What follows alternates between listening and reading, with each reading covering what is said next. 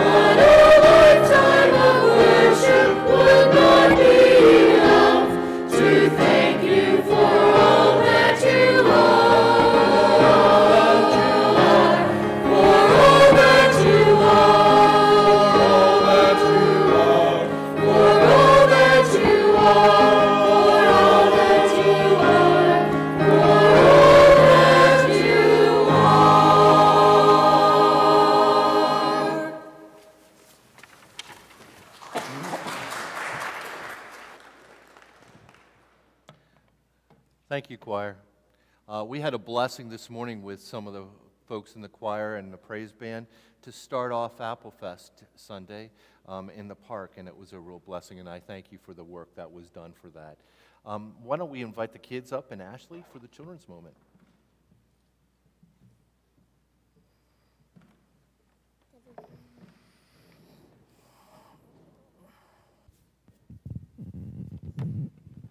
Well, good morning, everyone. How are you today? Good. What is this? Huh. Look at this. This envelope must have been left here for someone special. Ooh, it smells pretty. Must be a love letter. What do you think it's for? Well, see, when someone is in love, they will give someone all kinds of gifts and cards to their sweetie pie. That's right. You know why? Because in 1 Corinthians 13:5, it says that love is not selfish. Now, that means that if you love someone, you'll find it easy to give gifts and time and all kinds of things to the person that you love. Should we read the letter? Yeah. All right, let's do it. Let's do it.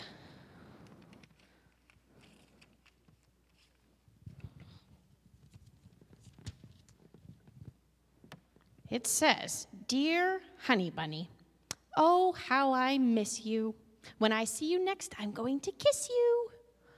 Hugs and kisses, XO, XO." What do you think of that? All right, well, obviously, whoever wrote this letter is willing to give something to his or her honey bunny. Now, you know, God loves us so much that he gave all that he had to us in his son, Jesus. You get that? He gave everything he had to us. Now, we say that we love God. Now, if we really do love God, we will also gladly give to God. Now, we will give God our tithes and offerings. Now, you guys have seen this little envelope. Now, sometimes the way that we can show God we love him is by giving him things, part of us, part of our money, so that we can support his support his work and support his church. Now, let's think of that offering envelope as an envelope that we can use to send our love to God, just like the person sent their love to their honey bunny. All right, why don't we go ahead and pray. Father, we thank you for giving us the ability to show us that we love you in so many different ways. We ask that we would be giving and we would share what you give us so graciously, Father. In your name I pray, amen. All right, well, since today is Children's Sabbath, we actually have something prepared for you guys. So we're going to switch places here, and it's time to sing. All right, go ahead. We're going to have to share these guys. All right, go ahead and stand up there, Faith. All right. What do you think? You got that one? Devin has to have that. Kenzie? All right, go ahead and share.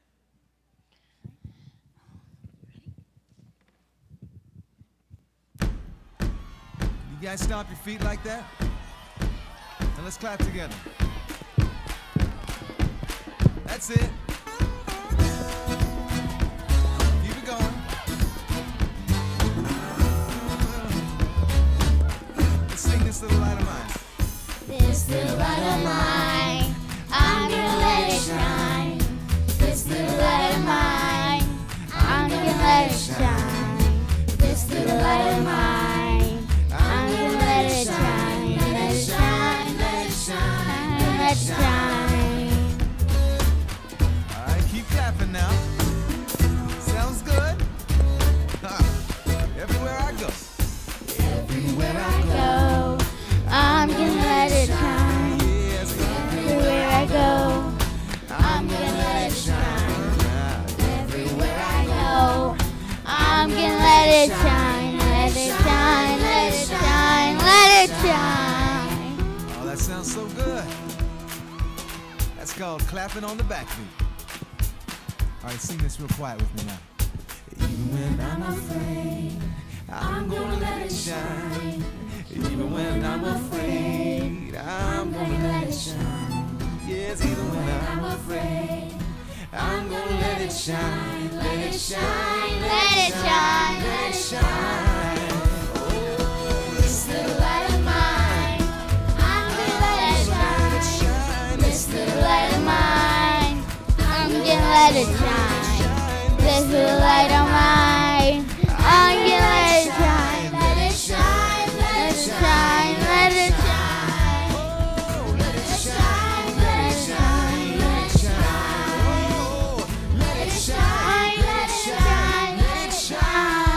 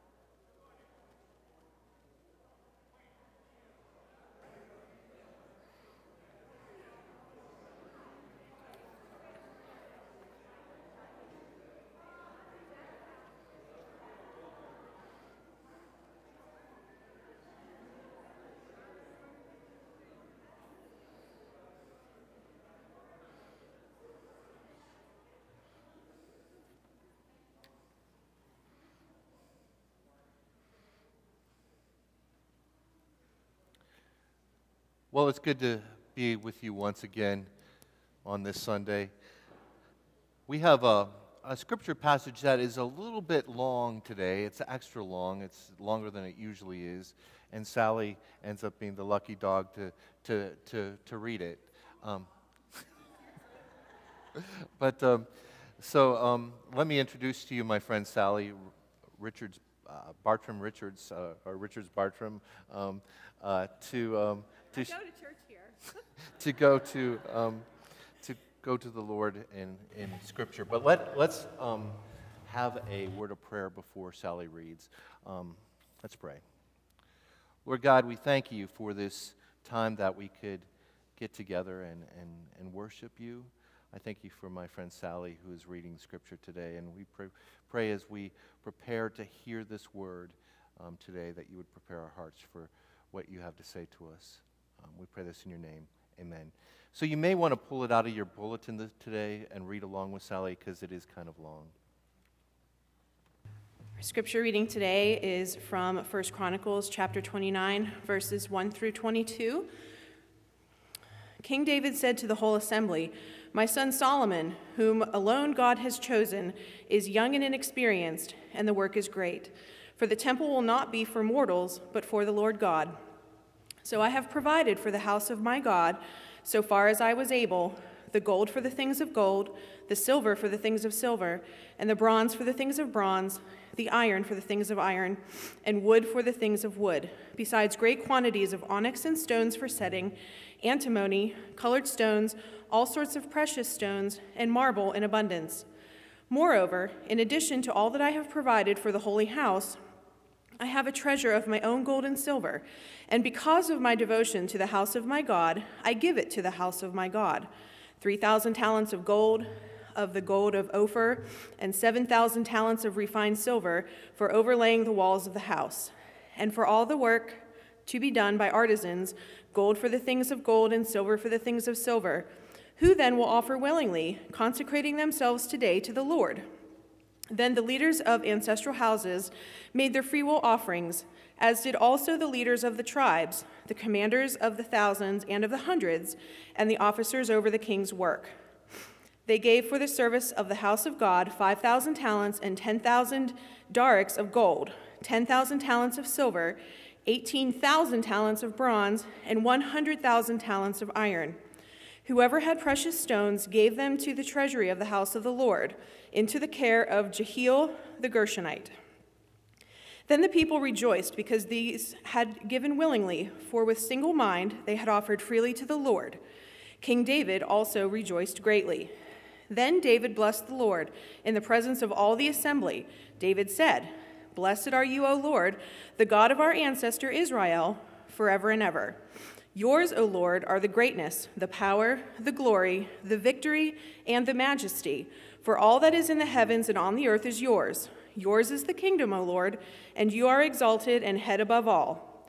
Riches and honor come from you, and you rule over all. In your hand are power and might, and it is in your hand to make great and to give strength to all. And now, our God, we give thanks to you and praise your glorious name. But who am I, and what is my people, that we should be able to make this freewill offering? For all things come from you, and of your own have we given you. For we are aliens and transients before you, as were all our ancestors. Our days on the earth are like a shadow, and there is no hope. O Lord our God, all this abundance that we have provided for building you a house for your holy name comes from your hand and is all your own. I know, my God, that you search the heart and take pleasure in uprightness. In the uprightness of my heart I have freely offered all these things. And now I have seen your people, who are present here, offering freely and joyously to you. O Lord, the God of Abraham, Isaac, and Israel, our ancestors, keep forever such purposes and thoughts in the hearts of your people, and direct their hearts toward you. Grant to my son Solomon that with single mind he may keep your commandments, your decrees, and your statutes, performing all of them, and that he may build the temple for which I have made provision." Then David said to the whole assembly, "Bless the Lord your God." And all the assembly blessed the Lord, the God of their ancestors, and bowed their heads and prostrated themselves before the Lord and the king. On the next day, they offered sacrifices and burnt offerings to the Lord, 1,000 bulls, 1,000 rams, and 1,000 lambs, with their libations and sacrifices in abundance for all Israel. And they ate and drank before the Lord on that day with great joy. They made David's son Solomon king a second time. They anointed him as the Lord's prince and Zadok as priest. The word of God for the people of God.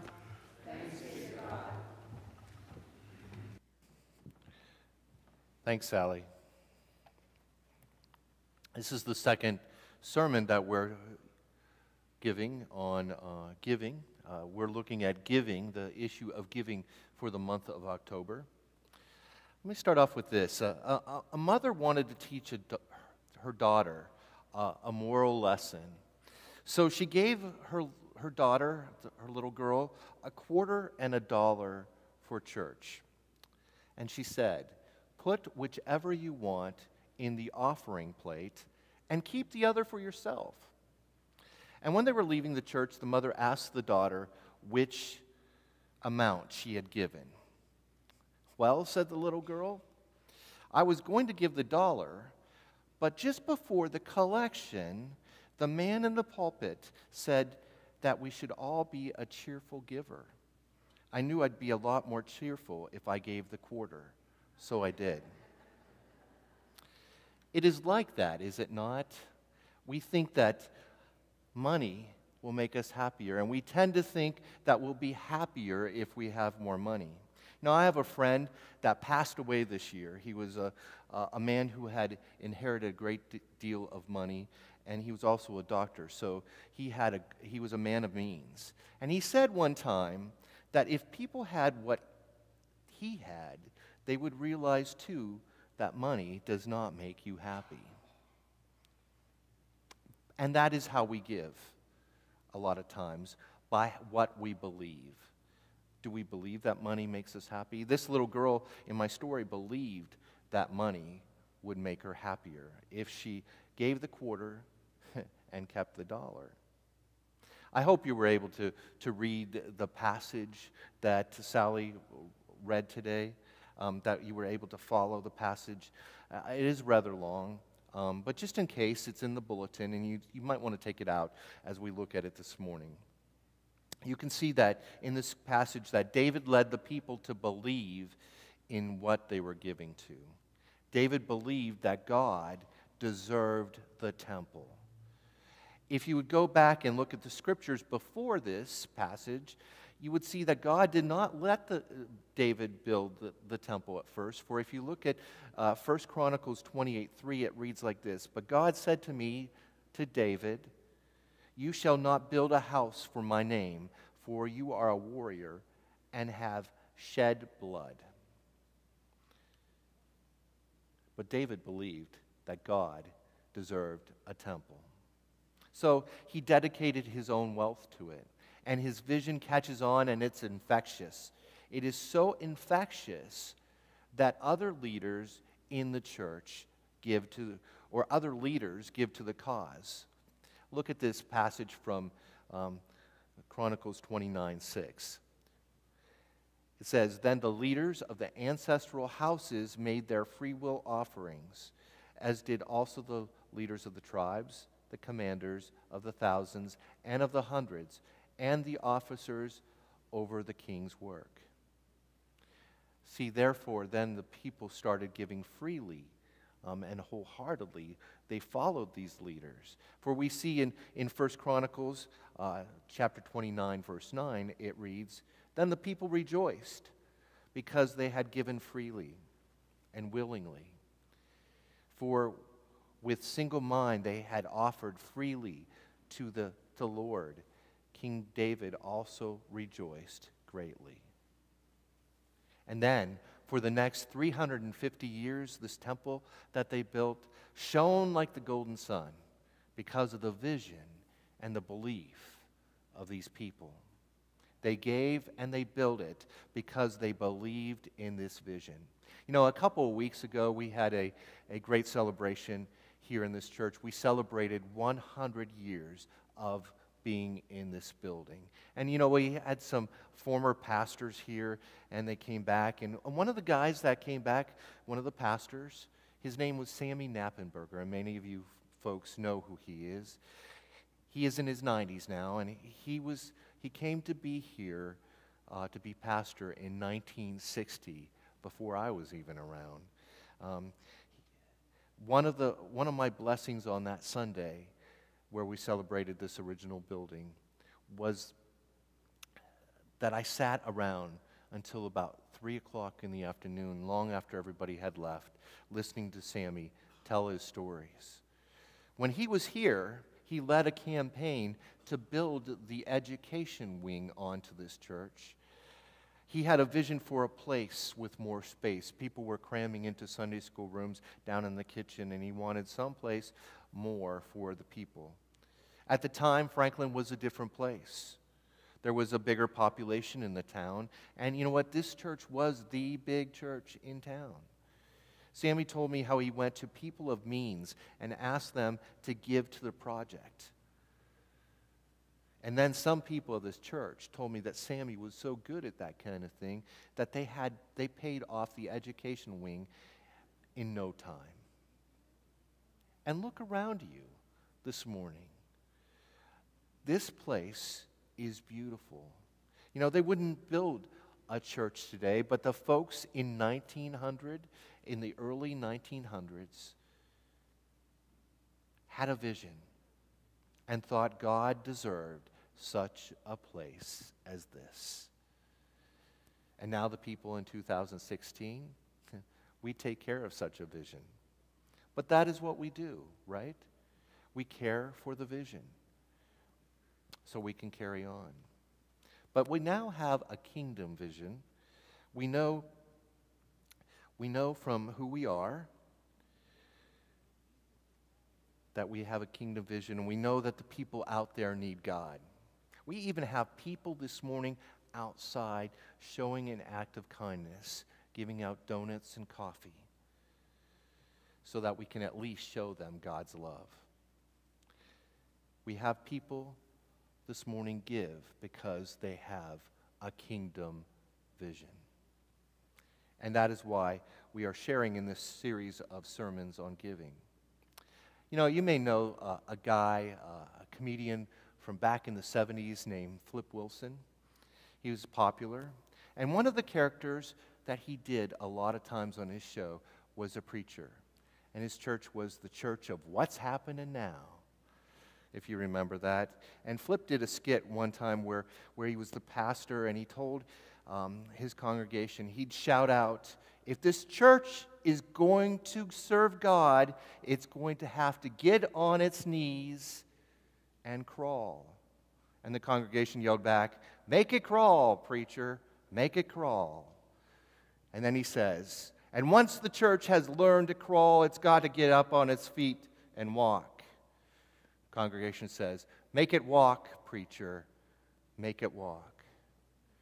And then he says, and once the church has learned to walk, it's got to begin to learn to run. Congregation says, make it run, preacher, make it run.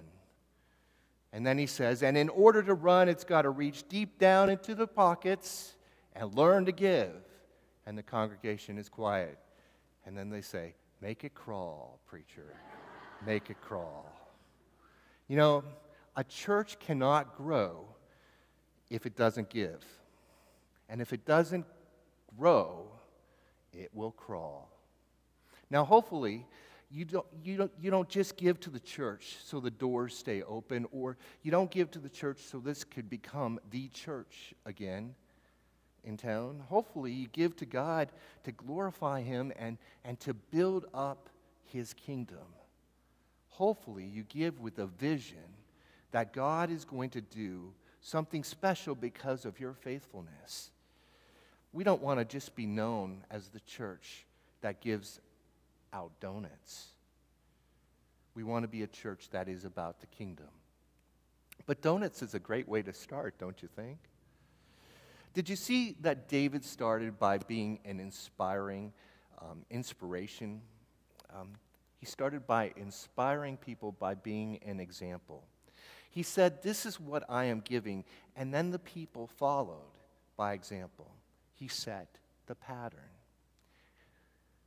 You know, last week I challenged you to think about giving a tithe at least one Sunday during the month of October. A tithe is a 10% of what you earn as a living. And if you are here for Apple Fest and you're visiting, try it at your church at home. You know, I have committed to the tithe. As I try to tithe, sometimes I have to go back to Lisa, our finance director, and say, am I right on track? Am I behind? Do I need to catch up? And then I'll get caught up. And, you know, she'd do the same for any of us here. Am I up to date? Am I giving to the vision for the kingdom of God, making disciples? Now, I don't tell you about my attempt to tithe to brag, but if your leaders don't tithe, why should you?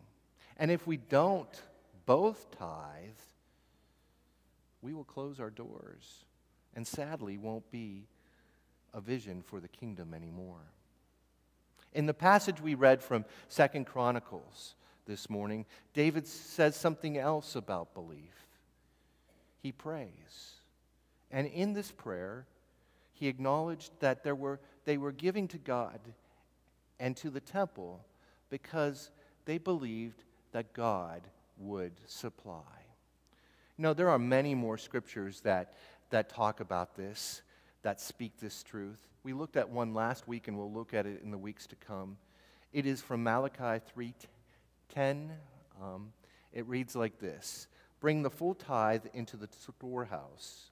Bring the full tithe into the storehouse, so that there may be food in my house. And thus put me to test, says the Lord of hosts. See if I will not open the windows of heaven for you and pour down for you an overflowing blessing." This is an agreement with Hebrews 11, verse 6, which reads like this: "And without faith it is impossible to please God, for whoever would approach him must believe that he exists and that he rewards those who seeks him." You know, faith is important in all areas of our life, especially in our giving. Do we believe that God will reward us in our giving? And the question is also, what do we believe is a reward? Is it a reward for you to know that we have freely given out coffee and donuts to those who walk by our church this Apple Fest morning? For those of us who have given to that, feel a blessing. Do you feel it is a reward that we now have lifts in our church to get people in and out, to help the disabled be able to worship with us or get to our activities? And you know what? We've been using them a lot, too. You know, I have never been a rich person, and I probably never will be. And you know what? I'm totally okay with that. But I have been a poor person, a very poor person financially. And if I had not had the parents that I have to help me through those times, I probably wouldn't be here or where I am today. But one thing I have always tried to do was give. And I most of the time tithed. And you know what? It never made things worse for me financially. It does not say in Scripture, folks, that the financially okay or the rich will give. It does, however, say that the believer will and will give to the kingdom of God so the work can be done. So, the question this morning then becomes, do you, like David, believe? Let's pray. Lord God, as we think about the whole idea of giving, we ask that you would continue to bless us. We ask that you would give us the belief in you that is so empowering to our life that we have to give to that cause. I thank you for the folks in our church, and I thank you for the way we are able to do ministry.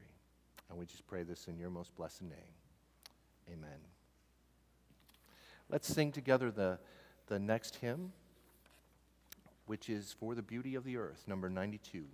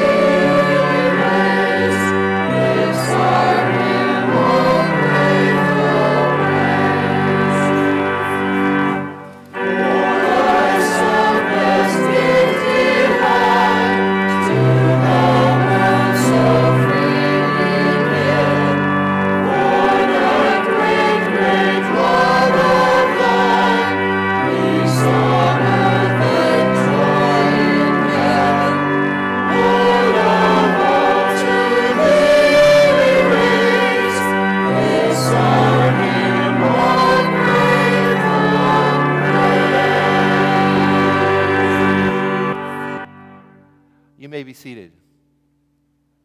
As we go to the Lord in prayer today, if you flip over your scripture passage, you'll see these folks that we're praying for on a regular basis. Let me add a few things onto that this morning. We want to pray for our friend Doc Fee, who is struggling with, Jeremy tells me, an infection in his foot, his ankle.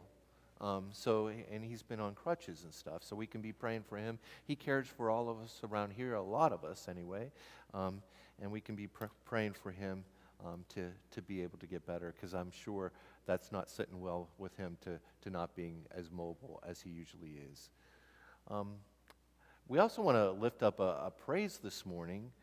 We have somebody who's celebrating a milestone birthday. I'm not going to say what birthday it is, but Kelly Neidick is celebrating her birthday today. So can we sing happy birthday to Kelly? Jeremy? Happy birthday to you. Happy birthday to you. Happy birthday, dear Kelly. Happy birthday to you. Happy birthday, Kelly. Any other prayer concerns this morning that we need to lift up?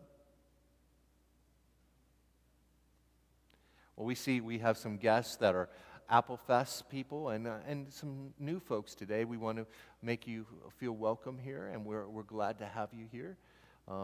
Make sure that you signed your pew pads and let us know who you are, because we do have something we want to send to you, but we're grateful that you're here today. So let's go to the Lord in prayer.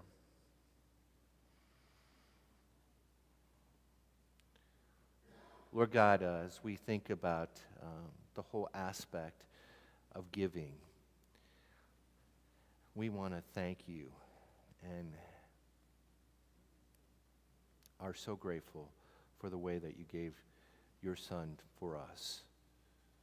There is no way that we could ever even think about repaying for that gift. And we thank you for your grace. For we know that Jesus came for us at a time that we were sinners and not good people.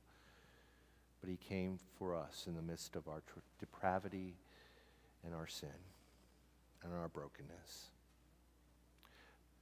Lord God, we thank you for the kingdom. We thank you for the way it's around us and the way that it's yet to come. We thank you for the way that we can show your kingdom through the way that we live our lives. And we pray that you would lead us to live those kind of lives, Lord. Walk with us and teach us. Give us good examples, God. And as we pray this morning, we think about those folks who are out on the street celebrating Apple Fest, and we pray that we would be able to share you with them. We thank you for those folks who are out there serving coffee and donuts to them this morning, and we pray that that would show them your light. And Lord, as we celebrate this morning, we want to lift up those folks that are on our hearts. We want to pray for Doc Fee this morning. We pray for a healing there. We pray for those who are recovering from losses, and for those who are sick and fighting cancer, and those who are not able to be here with us. We also thank you for great things like birthdays, and we thank you for Kelly and for her life today, and we celebrate that with her today. And we pray for many more years to come. And Lord, we want to lift up ourselves to you too. And we lift ourselves up to you as an offering. Use us, God. Help us to be the people that you want us to be. And with that saying, we want to pray the prayer this morning that you taught us so long ago. And we say, Our Father, who art in heaven, hallowed be thy name. Thy kingdom come, thy will be done, on earth as it is in heaven. Give us this day our daily bread. And forgive us our trespasses, as we forgive those who trespass against us. And lead us not into temptation, but deliver us from evil. For thine is the kingdom, and the power, and the glory forever. Amen. Let's prepare our hearts this morning for the morning offering.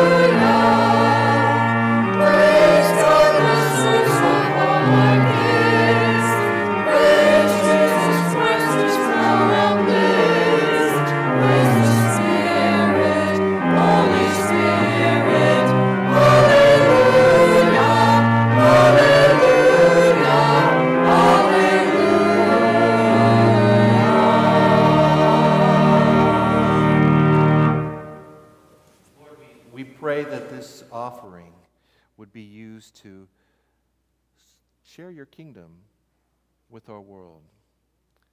Bless us in the midst of that, Lord, and lead us into paths of righteousness. And we pray this in your name.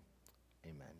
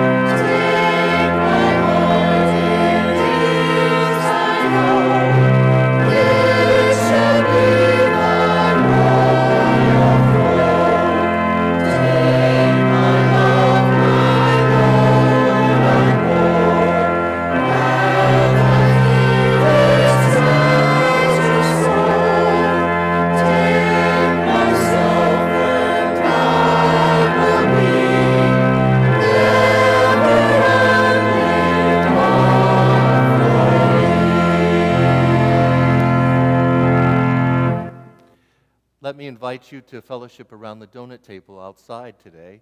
But let's go forth in peace. May the grace of our Lord Jesus Christ, the love of God, with the communion of the Holy Spirit be with us all.